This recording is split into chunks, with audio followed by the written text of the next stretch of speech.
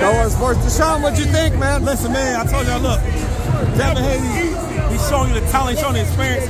It gets better and better and better. You're always taking the next challenge. And you can see it. When you see a fighter who's always active, fighting more and more and more, you can see how good he's getting, how better he's getting. This is total domination. He dominated the whole fight.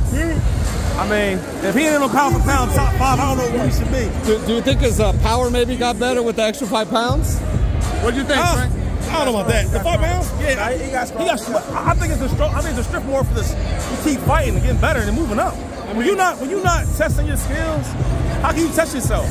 The dude went from Lomachenko to then he jumped up to 140. Like they ain't doing that. What do you think he should be his next step? Well, he's nice, bro. I don't know. I heard he's going to 147. Is that true? They go fight Mario. I mean, I would love to see him fight Tank, maybe Shakur. One of them dudes. T.O. be a great one. And the thing, Haney ain't ducking nobody. Yeah. Haney nice, bro. This looks like the Eagles and the Niners last week. You know what I'm saying? It's like the Eagles last week. This looks like the Eagles and the Niners. Yes. But look though. We ain't Regis though. We ain't him though. We had a bad night.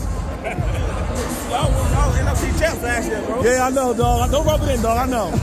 Frank, Frank, for you, what's next? Who's next for Devin for you? Who's next for Devin for you? Let's get it, man. Real talk. Him and Teo.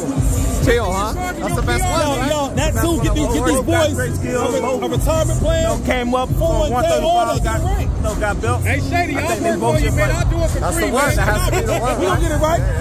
Yeah. Hey, that's an ass boogie, dog. He couldn't even hit him though. Yo, Haney's so gifted. You see him moving? And he wasn't even grabbing him though either though. What did you see Haney did different from the Lomachenko fight? Even the Loma fight though, like it was a lot closer because Loma's a better fighter, but he still was technical though, smooth, body shots, moving. You know what I'm saying? The footwork. Yo, when you see, I always tell this, the best boxers is athletes. You can't hit me, I'm moving. You can't. What you do? Who's favored to win between Teo and Loma, or between Teo and Devin? What do you think? That's a fight. That's a fight, bro.